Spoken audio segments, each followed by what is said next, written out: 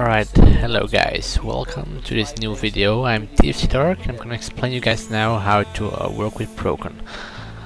What you do first is you go to this link over here, which I did post in the description below. You download it by clicking on this button, latest version. So you'll get the game, the program itself. Once you did that, you extract the folder and you will get all those files over here. Once you have those, you open your ProCon.exe folder file, sorry, and it will make the ProCon tool running.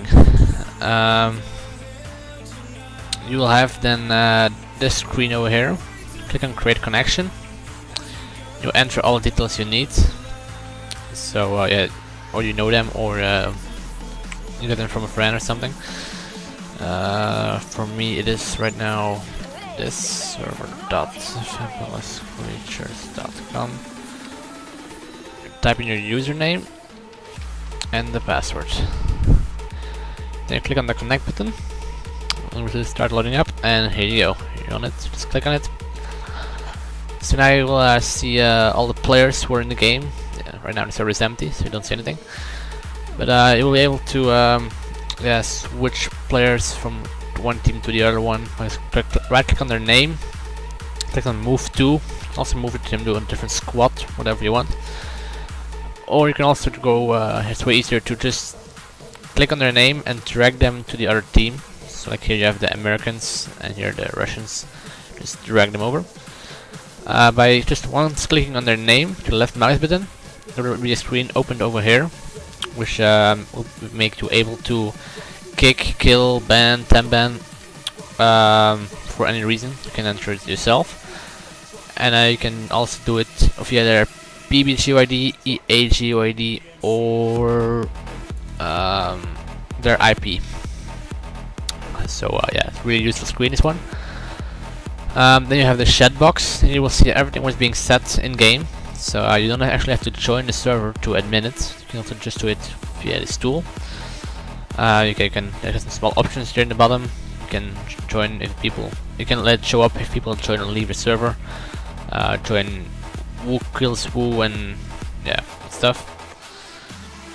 Yeah, and this button as well.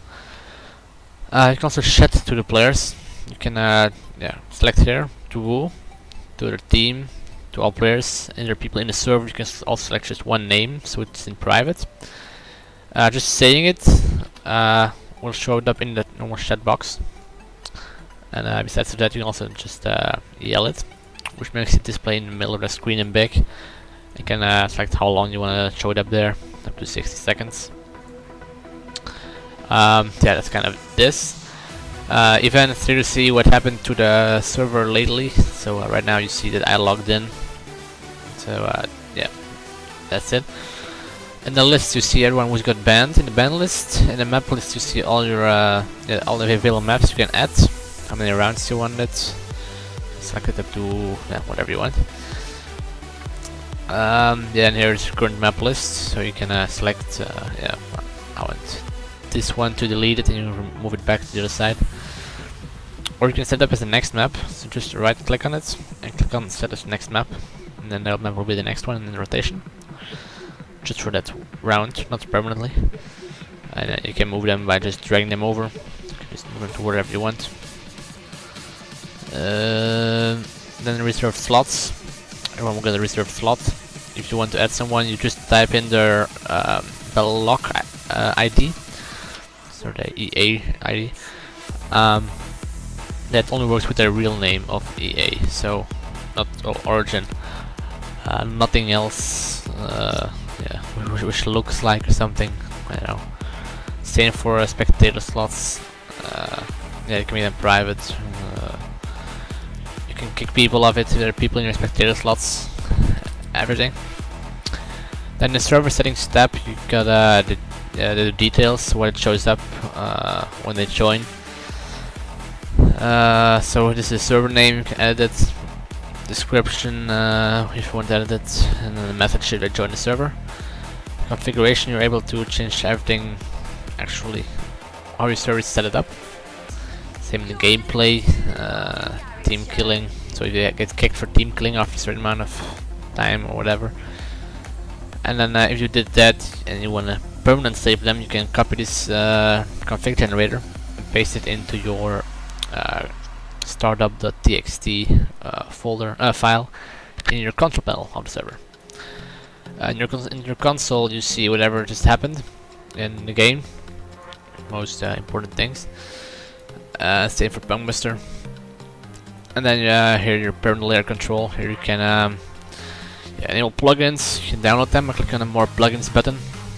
It's only for their host of the server.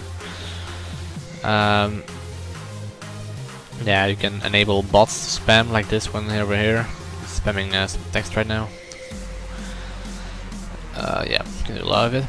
And then on the account section, you can add or remove players to the permissions and whatever you want. Yeah, then you have on the top here, you got this small button for restarting the round, like it says. And this one is for the next round. That's actually basically it. What it gets used for.